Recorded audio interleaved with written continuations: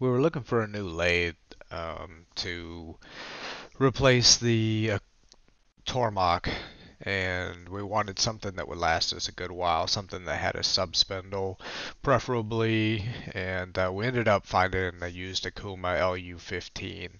It runs OSP 7000. It's kind of an older machine. The interface and OS, I guess you'd call it, is pretty old, and the Okuma OS is a little bit different, I guess. It's kind of hard to get figured out, but anyway, this is the beginning of the story of how all of this came together. No matter how much planning you put into something, things always seem to go wrong. The machine was supposed to be dropped off by the 18-wheeler at the rigging company in Houston, about 100 miles away from us. And then the riggers were supposed to bring it in and drop it off and bring the machine and put it into place. For some reason, that didn't happen. The actual delivery company brought it to the shop itself. The truck was too big to get into the parking lot. The 18-wheeler got stuck. We had to get it towed out. The truck driver didn't have the money to get his truck towed out, so we ended up paying for that. The truck driver also used just tarps, I guess he bought at Walmart, that didn't cover the machine or got tore up along the way. It rained along the way, so our manuals and everything were stored outside on the bed of the truck and got wet. We told the rigging company that we had a gravel lot and that we needed steel plates. Told them about how many we needed. They didn't bring enough, so they had to work around using too few plates, and took quite a bit longer than expected.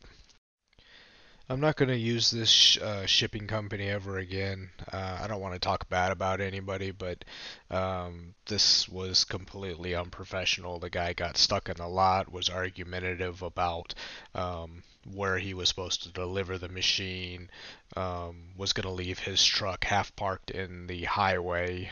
We towed it out because we didn't want anybody to basically die coming around a corner and having his truck stuck halfway out in the road. He ended up having to stay the night there. So anyway, I'm gonna try to block him out of the video as much as possible, but yeah, I wouldn't use this delivery company again. The riggers were actually really good. There were several things wrong with this machine when we got it. The way it was shipped, it's hard to say what was caused by the shipping and what was, a problem with the machine before before it was shipped.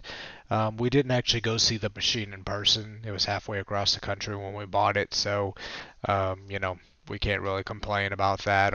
We can't say what happened where. So we're just dealing with the consequences of that.